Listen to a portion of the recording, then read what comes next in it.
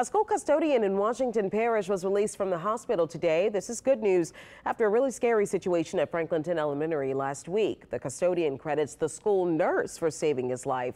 Lily Cummings explains what happens. Thursday was a normal school day at Franklinton Elementary until I heard Miss Denise yelling through our walkie-talkie, and I knew it was urgent. RN Shana Turnage says she ran to the cafeteria. This is where it happened. Mr. Richard was on the floor having seizure-like activity. I noticed very quickly that things were going south. He was unresponsive, no pulse, no respirations. I knew I needed to do CPR. Other staff members rushed the school's AED to Turnage while they called 911.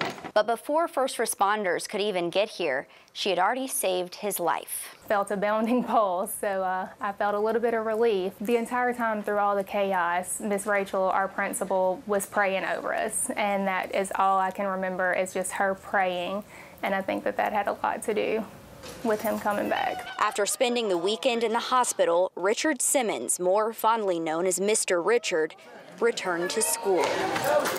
Needless to say, everyone missed him.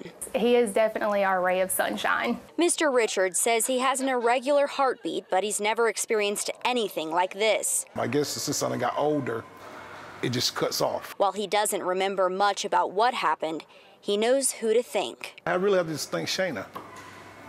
Because if it weren't for her, I wouldn't be here. Even the teachers that prayed for me and the kids that sent me cards, you know, that's what really got me. You never know what you mean to a person until you're absent. Mr. Richard says he'll be absent while doctors monitor his heart and new pacemaker. I wish I could come back tomorrow. Hopefully the distance makes his heart grow stronger. In Washington Parish, Lily Cummings, Eyewitness News. We're glad he's doing all right. Well, the school nurse says without the AED, she doesn't think Mr. Richard would have made it.